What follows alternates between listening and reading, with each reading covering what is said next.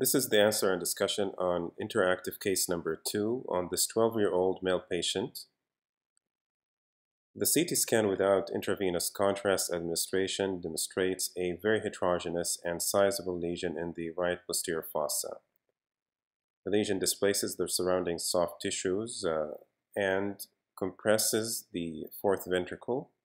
Although hydrocephalus would be expected, there is a ventricular shunt that decompressed the previously known hydrocephalus.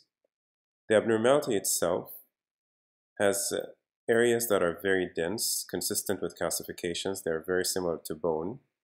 Other areas that are similar to adjacent brain parenchyma, denoting that they are soft tissue components, and other areas that are very low in density, very close to that of the density of CSF, consistent with cystic components. Now, when you see a posterior fossa mass, the differential diagnosis depends on whether you're looking at an adult patient or a pediatric age group. In pediatric age groups, the major differential diagnosis list includes pilocytic astrocytoma, medulloblastoma, ependymoma, and don't forget a brainstem glioma. In adults, the two major considerations would be metastasis, especially if a primary is known, and hemangioblastoma, which is highly associated with von Hippel-Lindau syndrome. This is a 12-year-old patient, so we're going to ignore the adult differential and look at the pediatrics possibilities. If you have a lesion that's very heterogeneous with cystic components, this would be highly suggestive of a pilocytic astrocytoma at this age group. The classic appearance of a pilocytic astrocytoma would be a large cyst with a mural nodule that enhances after intravenous contrast administration.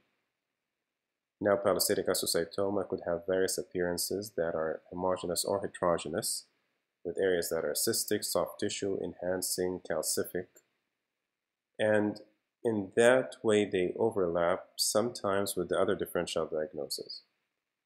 Medulloblastoma is an entity that is seen also in pediatrics, but usually the age group is younger. So if the pilocytic astrocytoma age is around 10 years old, medulloblastoma's age is around 5 years old. Medulloblastomas are more commonly homogeneous, have more solid components, and they're classically very cellular, so the solid components would appear spontaneously hyperdense without contrast. They're more commonly midline compared to pilocytic astrocytomas, which could be midline or off midline. Now, ependymomas usually arise within the fourth ventricle.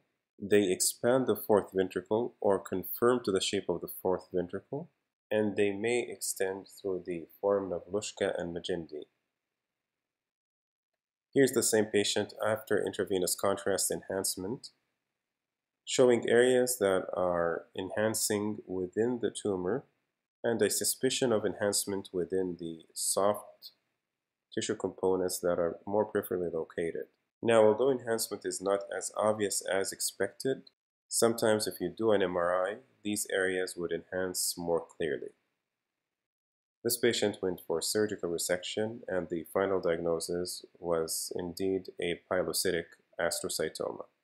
The commonest location of a pilocytic astrocytoma in a pediatric age group is in the posterior fossa. The first question is, what is the second most common location of pilocytic astrocytomas?